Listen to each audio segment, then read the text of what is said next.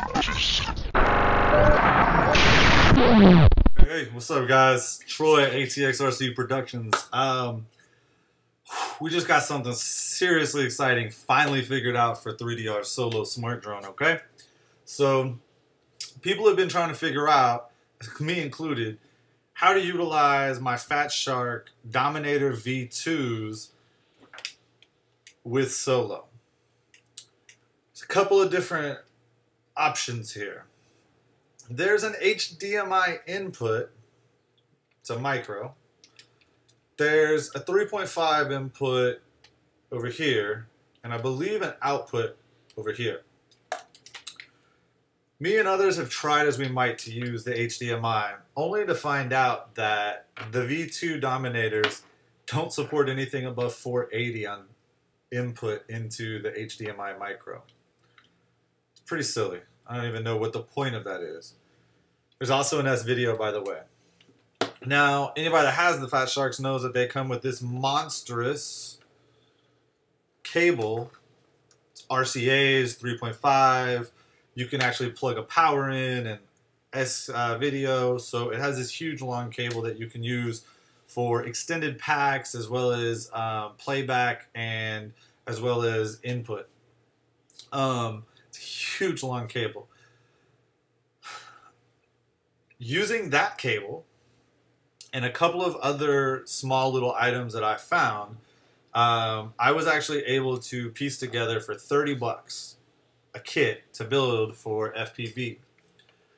So this kit consists of, and we'll break it down really quick. Here's your radio.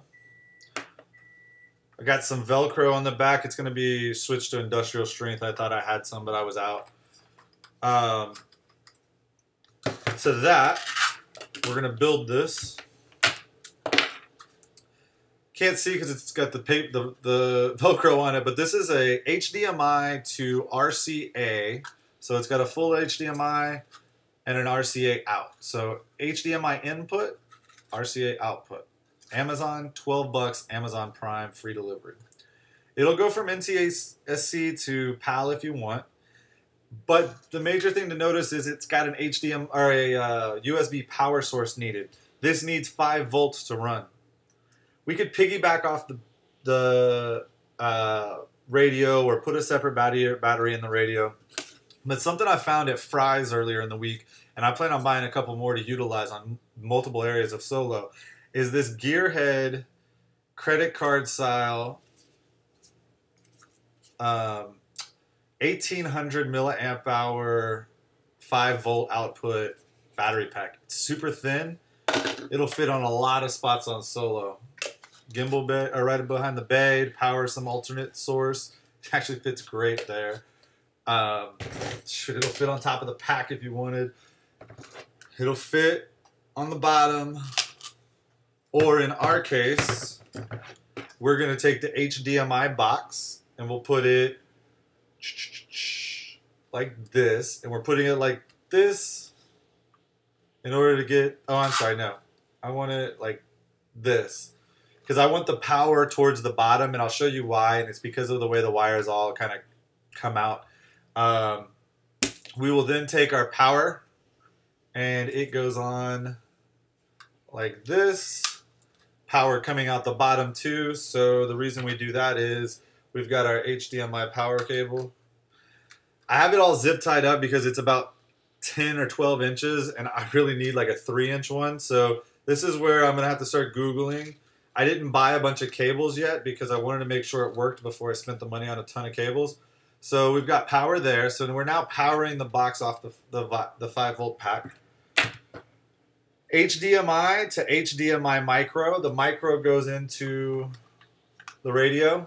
HDMI side of the box.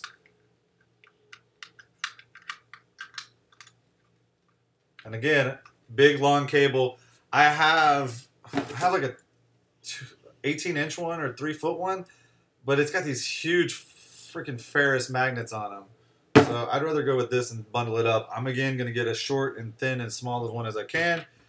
And then that's there. Lastly, I have my Fatshark goggles all powered, ready to go with the 3.5 in the input slot.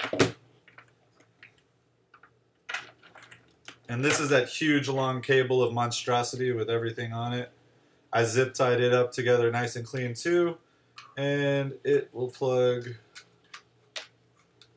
into my HDMI box.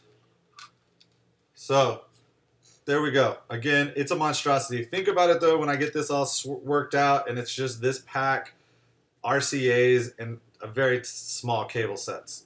It'll actually be pretty decent. So I now have my goggles hooked up to my radio.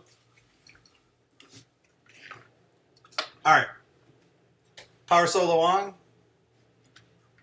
Get the radio powered up. It's all there, and not sure how much you can see, but it's in there. So anyways, yep.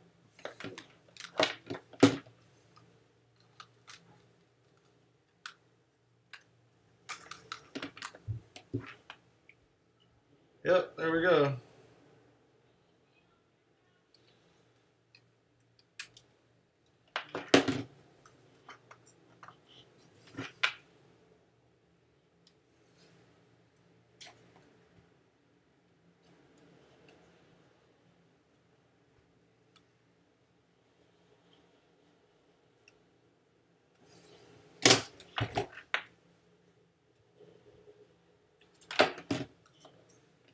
All right, so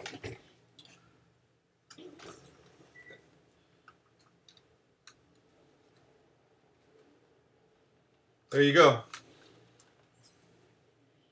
Power pack, RCA to HDMI, all on the back of the radio. Again, I'm gonna tighten up all these strings of crazy excess cables. Make sure everything's plugged in. I will say the one thing that I had issue with is this box automatically selects the different types of resolutions. So if your cable comes slightly unplugged here or here, which is going to be fixed when I get the correct cables, it kind of goes off and on in the picture, and it's actually why I had to kind of cut away for a minute. Is my original issue was I didn't have the HDMI plugged into the back of the controller. It actually slipped out. So when I was trying to track down why this was no longer working, I've realized the resolution issue, and that was because when I was playing with the power in and out, I kind of unplugged the power and plugged it back in, and it didn't like that. So make sure you start everything up. Like I would start solo, get everything running, power on your goggles, then I would power up the box underneath. That way to start transmitting. But that's how we're gonna do Fatshark FPV. So watch me FPV with the solo now. All right, guys. Don't forget, fly safe, fly smart, fly 3DR.